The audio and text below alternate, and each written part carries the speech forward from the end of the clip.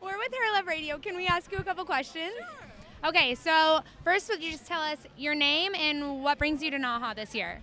So I am Pakila Riley. I am nominated for a few categories. A few! Just a few. Educator of the Year, Texture Artist of the Year, and also Pro Team with Ulta Beauty. Oh my gosh! Okay, congratulations. Just all the things. Perfect. Well, do you want to ask the big one? We want to know why you think hairstylists change the world. Because we touch people. We touch their hearts, but we physically touch them.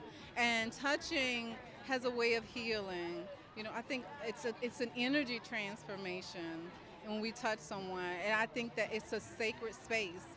Beauty is a ritual, and that is very much in the true sense of that. When we transform, it's like a spell. It's like when we get dressed, it's like you're like, let me do this, and then by the time you get to the look, you're like, she ready? Like, okay, she's serving. Right. So it is a spell, and we are in a sacred space with them. They allow us in. I love that. I love that so much. Thank you so much. We're excited for you.